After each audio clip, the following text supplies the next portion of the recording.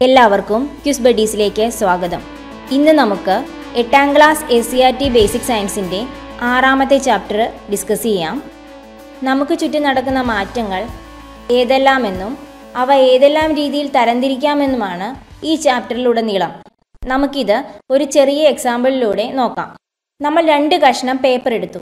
ഒരു കഷ്ണം പേപ്പർ നന്നായി ചുരുട്ടുക. അടുത്ത കഷ്ണം പേപ്പർ കത്തിക്കുക. പേപ്പറിനുണ്ടായ 2 മാറ്റങ്ങളും ഒരേ സ്വഭാവമുള്ളതാണോ? ചുരുട്ടിയ പേപ്പറിനെ നമുക്ക് പഴയ രൂപത്തിലേക്ക് മാറ്റാൻ സാധിക്കുന്നുണ്ട് അല്ലേ? കത്തിയ പേപ്പറോ പഴയ രീതിയിലേക്ക് മാറ്റാൻ സാധിക്കുന്നുണ്ടോ? ഇല്ല. അതായത് ഈ 2 മാറ്റങ്ങളും 2 വ്യത്യസ്ത സ്വഭാവങ്ങളുള്ളവയാണ്. പേപ്പർ ചുരുട്ടുമ്പോൾ അതിൻ്റെ തന്മാത്രാ ക്രമീകരണം വ്യത്യാസപ്പെടുകയാണ് ഉണ്ടായത്. അതൊരു താൽക്കാലിക മാറ്റമാണ് അല്ലേ? അതിനെ വീണ്ടും നമുക്ക് നിവർത്തി പഴയ പോലെയാക്കാം. ഇതുപോലെയുള്ള ഈ താൽക്കാലിക മാറ്റത്തെ നമുക്ക് ഭൗതിക മാറ്റം എന്ന് പറയാം. ഇനി 2ാമത്തെ കേസിൽ, അതായത് പേപ്പർ കത്തുമ്പോൾ അവിടെ പുതിയ തന്മാത്രകൾ ഉണ്ടാവുകയാണ് ചെയ്തത്. അതൊരു സ്ഥിരമായ മാറ്റമാണ്. ഇതിനെ പഴയ അവസ്ഥയിലേക്ക് മാറ്റാൻ സാധിക്കില്ല. അതായത് പേപ്പർ കത്തിയ ആ ചാരത്തെ വീണ്ടും പേപ്പറാക്കാൻ മാറ്റാൻ കഴിയില്ല. ഇതിനെയാണ് നമ്മൾ രാസമാറ്റം എന്ന് പറയുന്നത്. അപ്പോൾ ഈ ഒരു ചെറിയ പരീക്ഷണത്തിലൂടെ രാസമാറ്റം, ഭൗതിക മാറ്റം എന്തെന്ന് വ്യക്തമായല്ലോ. ഇനി ഈ പുസ്തകത്തിൽ കുറച്ച് എക്സാമ്പിൾ തന്നിട്ടുണ്ടായിരുന്നു. അതിൽ ഭൗതിക മാറ്റം, രാസമാറ്റം ഇവ ഏതെല്ലാമെന്ന് തരംതിരിക്കണം. ഗ്ലാസ് പൊട്ടുന്നത്, ജലം നീരാവിയാകുന്നു, മെഴുക ഉരുകുന്നു, വിറക് വെട്ടുന്നു, വിറക് കത്തുന്നു, ഇരുമ്പ് തുരുമ്പിക്കുന്നത്, പടക്കം പൊട്ടുന്നത്. ഏതൊക്കെയാണ് ഭൗതിക മാറ്റം? അതായത് താൽക്കാലിക മാറ്റം ഏതാണ്?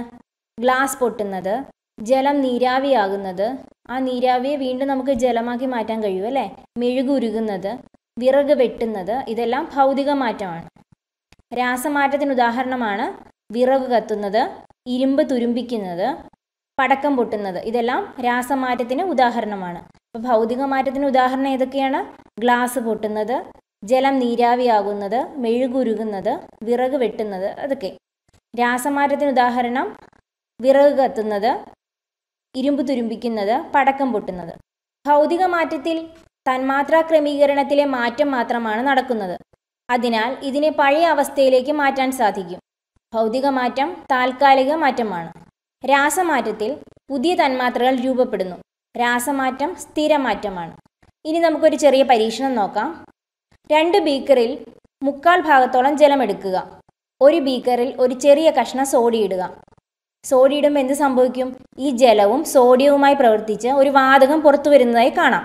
അതിനുശേഷം ഈ ബീക്കറിലേക്ക് 2 തുള്ളി ഫിനോഫ്തലിൻ ആഡ് ചെയ്യുക. ഫിനോഫ്തലിൻ ആഡ് ചെയ്യുമ്പോഴത്തേക്കും ആ വെള്ളത്തിന് ഒരു പിങ്ക് കളർ ലഭിക്കും. നമ്മൾ മുൻപ് പഠിച്ചിട്ടുണ്ട് ആൽക്കലിയിലാണ് ഫിനോഫ്തലിന് പിങ്ക് നിറമെന്ന്. ആസിഡിൽ ഫിനോഫ്തലിന് നിറമില്ല. ആൽക്കലിയിലാണ് ഫിനോഫ്തലിന് പിങ്ക് നിറം കിട്ടുന്നത്. ആസിഡിൽ ഫിനോഫ്തലിന് നിറമില്ല. അതായത് ഈ ഒരു പരീക്ഷണത്തിൽ ഉണ്ടായ ഉൽപ്പന്നം ഒരു ആൽക്കലിയാണെന്ന് മനസ്സിലായല്ലോ. Sodium ജലവുമായി പ്രവർത്തിച്ചുണ്ടാകുന്ന ആൽക്കലിയാണ് sodium hydroxide. Sodium, potassium തുടങ്ങിയ ലോഹങ്ങൾ ജലവുമായി പ്രവർത്തിച്ചാൽ ഹൈഡ്രജൻ വാതകവും ആൽക്കലിയും ഉണ്ടാകുന്നു. ഈ പ്രവർത്തനത്തിലെ അഭികാരകങ്ങളും ഉൽപ്പന്നങ്ങളും ഏതൊക്കെയാണെന്ന് നമുക്ക് നോക്കാം. അഭികാരകങ്ങൾ ഏതൊക്കെയാണ്? സോഡിയവും ജലവും. ഉൽപ്പന്നങ്ങളോ? സോഡിയം ഹൈഡ്രോക്സൈഡും ഹൈഡ്രജനും. ഇനി നമുക്ക് ഈ പ്രവർത്തനത്തിൻ്റെ രാസസമവാക്യം എഴുതാം. Na+2H2O gives 2NaOH plus H2. ഇത് സമീകൃത രാസസമവാക്യമാണ്. രാസസമവാക്യം സമീകരിക്കാൻ നമ്മൾ മുമ്പ് പഠിച്ചതാണ്. അത് ഞാനിവിടെ എക്സ്പ്ലെയിൻ ചെയ്യുന്നില്ല. ഏതൊരു കെമിക്കൽ റിയാക്ഷൻ നടക്കുമ്പോഴും ഒന്നെങ്കിൽ താപോർജ്ജം ആഗിരണം ചെയ്യുകയോ അല്ലെങ്കിൽ പുറത്തുവിടുകയോ ചെയ്യുന്നു. ഇത്തരത്തിലുള്ള രാസപ്രവർത്തനങ്ങളെയാണ് താപരാസപ്രവർത്തനങ്ങൾ, അതായത് തെർമോ കെമിക്കൽ റിയാക്ഷൻസ് എന്ന് പറയുന്നത്. താപം ആഗിരണം ചെയ്യുകയോ പുറത്തുവിടുകയോ ചെയ്യുന്ന രാസമാറ്റങ്ങളാണ് താപരാസപ്രവർത്തനങ്ങൾ. നമുക്കൊരു എക്സാമ്പിൾ നോക്കാം. ഒരു ടെസ്റ്റ് ട്യൂബിൽ ഒരു കഷ്ണം മഗ്നീഷ്യം എടുത്ത് അതിലേക്ക് 5 ml നേർപ്പിച്ച ഹൈഡ്രോക്ലോറിക് ആസിഡ് ചേർക്കുക. എന്ത് സംഭവിക്കും? ആ ടെസ്റ്റ് ട്യൂബിലൂടെ ഒരു വാതകം പുറത്തേക്ക് വരുന്നതായി നമുക്ക് കാണാം. മാത്രമല്ല ആ ടെസ്റ്റ് ട്യൂബിൻ്റെ താഴെ നമ്മളൊന്ന് പിടിച്ചു നോക്കുകയാണെങ്കിൽ നന്നായി ചൂട് അനുഭവപ്പെടും. അതായത് ഈ മഗ്നീഷ്യവും ഹൈഡ്രോക്ലോറിക് ആസിഡും തമ്മിൽ റിയാക്ട് ചെയ്തപ്പോൾ മഗ്നീഷ്യം ക്ലോറൈഡും ഹൈഡ്രജനും കൂടെ താപവും റിലീസ് ചെയ്തു എന്ന് മനസ്സിലാക്കാം. ഇത് നമ്മളൊരു ഇക്വേഷനായിട്ട് എഴുതുകയാണെങ്കിൽ magnesium plus hydrochloric acid gives magnesium chloride plus hydrogen plus താപം. അതിൻ്റെ രാസസമവാക്യമാണ് Mg plus 2HCl gives MgCl2 plus H2 plus താപം. ഇവിടെ താപം പുറത്തേക്ക് വിട്ടു അല്ലേ, ചൂട് നമുക്ക് അനുഭവപ്പെട്ടു, പുറത്തേക്കാണ് വന്നത്. ഇത്തരത്തിൽ താപം പുറത്തുവിടുന്ന രാസപ്രവർത്തനങ്ങളാണ് താപമോചക പ്രവർത്തനങ്ങൾ. താപം പുറത്തുവിടുന്ന രാസപ്രവർത്തനങ്ങളാണ് താപമോചക പ്രവർത്തനങ്ങൾ. അപ്പോൾ മഗ്നീഷ്യവും ഹൈഡ്രോക്ലോറിക് ആസിഡും തമ്മിലുള്ള പ്രവർത്തനം ഒരു താപമോചക പ്രവർത്തനമാണ്. ഇത്രയും ക്ലിയർ ആയല്ലോ? ഇനി നമുക്ക് വേറൊരു എക്സ്പെരിമെൻ്റ് ചെയ്ത് നോക്കാം. ഒരു ഈർപ്പരഹിതമായ ടെസ്റ്റ് ട്യൂബ് എടുക്കുക. അതിലേക്ക് അല്പം പൊട്ടാസ്യം പെർമാംഗനേറ്റ് തരികളിടുക. അതിനുശേഷം ടെസ്റ്റ് ട്യൂബ് നന്നായി ചൂടാക്കുക. അതായത് നമ്മൾ താപത്തെ കൊടുക്കുകയാണ് ചെയ്യുന്നത്. അതിനുശേഷം ഒരെരിയുന്ന ചന്ദനത്തിരി ടെസ്റ്റ് ട്യൂബിൻ്റെ വായ്ഭാഗത്തേക്ക് കൊണ്ടുവരിക. എന്താണ് സംഭവിക്കുന്നത്? ആ ചന്ദനത്തിരി ആളിക്കത്തുന്നതായി നമുക്ക് കാണാം. ഈ ഒരു റിയാക്ഷനിൽ നമ്മൾ ഹീറ്റ് കൊടുക്കുകയാണ് ചെയ്യുന്നത് അല്ലേ. അതായത് ഈ റിയാക്ഷൻ നടക്കാൻ ഹീറ്റിനെ അഭികാരകങ്ങൾ അബ്സോർബ് ചെയ്തു. അത് നിങ്ങൾക്ക് മനസ്സിലായല്ലോ? ഇത്തരത്തിലുള്ള പ്രവർത്തനമാണ് താപാകിരണ പ്രവർത്തനം. ചന്ദനത്തിരി ആളിക്കത്താൻ കാരണം എന്തായിരിക്കും? റിയാക്ഷൻ നടക്കുമ്പോൾ ഓക്സിജൻ പുറത്തേക്ക് വരുന്നു. കത്താൻ സഹായിക്കുന്ന വാതകമാണ് ഓക്സിജൻ അല്ലേ. ഇതിനെ നമ്മൾ ഒരു രാസസമവാക്യമായി എഴുതുകയാണെങ്കിൽ പൊട്ടാസ്യം പെർമാംഗനേറ്റ് പ്ലസ് താപം gives potassium permanganate plus manganese dioxide plus oxygen. ഇവിടെ താപം ആഗിരണം ചെയ്യുകയാണ് ചെയ്യുന്നത്. അതായത് ഇതൊരു എൻഡോതെർമിക് റിയാക്ഷനാണ്. ഇത്തരത്തിൽ താപം ആഗിരണം ചെയ്യുന്ന രാസപ്രവർത്തനങ്ങളാണ് താപാകിരണ പ്രവർത്തനങ്ങൾ. ഇനി നമുക്ക് മറ്റൊരു പരീക്ഷണം നോക്കാം. ഒരു ടെസ്റ്റ് ട്യൂബിൽ സോഡിയം ഹൈഡ്രോക്സൈഡിൻ്റെ ഗാഢലായനി എടുക്കുക. അതിലേക്ക് അല്പം ഹൈഡ്രോക്ലോറിക് ആസിഡ് ഒഴിച്ചു നോക്കുക.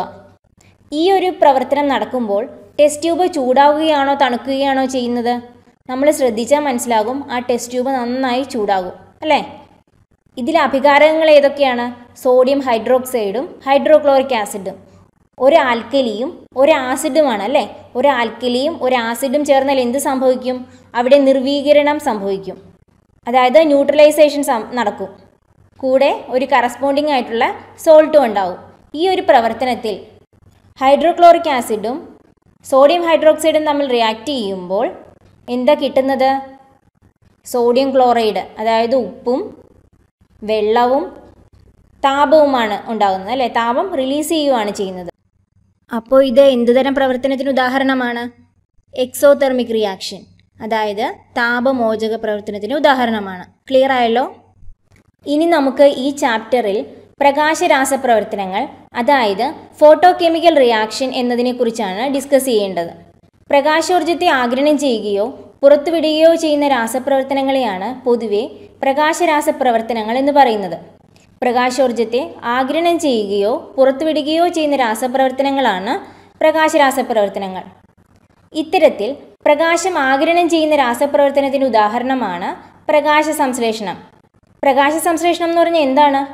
ഗ്രീൻ പ്ലാന്റ്സോ അല്ലെങ്കിൽ ആൽഗകളോ സൂര്യനിൽ നിന്നുള്ള പ്രകാശോർജ്ജത്തെ ആഗിരണം ചെയ്തുകൊണ്ട് അന്തരീക്ഷത്തിൽ നിന്നുള്ള കാർബൺ ഡൈ ഓക്സൈഡും വെള്ളവും ഒക്കെ ഉപയോഗിച്ച് ഗ്ലൂക്കോസിനെ നിർമ്മിക്കുന്നു. ഇതിനെ നമ്മളൊരു ഇക്വേഷനായിട്ട് എഴുതുകയാണെങ്കിൽ ജലം plus carbon dye oxide plus പ്രകാശം ഗീവ്സ് ഗ്ലൂക്കോസ് പ്ലസ് ഓക്സിജൻ, ഇങ്ങനെ എഴുതാം അല്ലേ.